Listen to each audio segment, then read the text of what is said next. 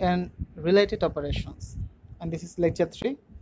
In our previous two lectures we already discussed about turning and related operations, and in lecture 2 we discussed about shaping and related operations, and in this video we will discuss about drilling and related operations. Let's first talk about the introduction. Drilling is a process of producing round holes in a solid material or enlarging existing holes with the use of multi-tooth cutting tools called drills or drill bits. Various cutting tools called drills or drill bits, various cutting tools are available for drilling, but the most common is the twist drill. Drilling is most common single machining operation. Drilling makes up 25% of machining. Drilling occurs at the end of a tool within the material. 4 actions take place at the drill tip. A small hole is formed by the web. Chips are not cut here in the normal sense. Chips are formed by the rotating leaves. Chips are removed from the hole by the screw action of the helical floors. The drill is guided by lands or margins that rub against the walls of the hole. There is a picture of drilling machine. See here. The drill bit, chuck, feed, speed, clip, forward or reverse switch, on-off trigger and torque selection drill.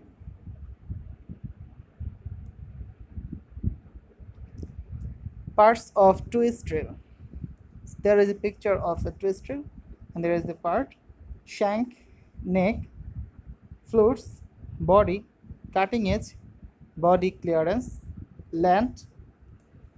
There is the end view, clearance diameter, chisel edge angle, chisel edge and length. Now talk about classifications.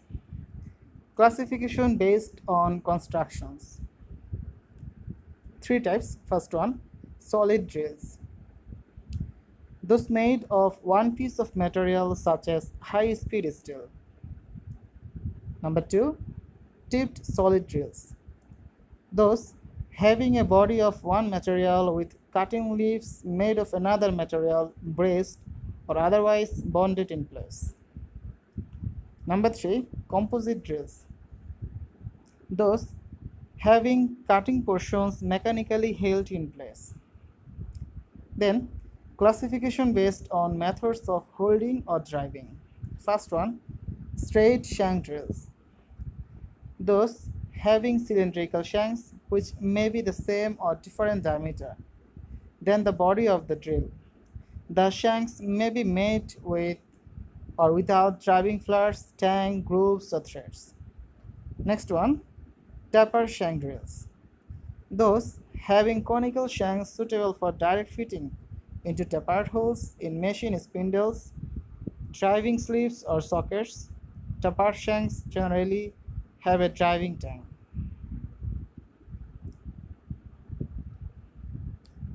Classification based on number of flutes. 2 flute drills. The conventional type of twist drill used for originating holes. Single flute drills. Those having only one flute, commonly used for originating holes. 3 flute drills or core drills. Drills commonly used for enlarging and finishing. Drilled, cast or punched holes, they will not produce original holes. And the last one, 4 flute drills or core drills, used interchangeably with 3 flute drills. They are of similar construction except for the number of flutes. Next, classification based on hand of cut. First one is right hand cut. When viewed from the cutting point, the counterclockwise rotation of a drill in order to cut, the great majority of drills are made right hand. Then left hand cut. When Viewed from the cutting point, the clockwise rotation of a drill in order to cut.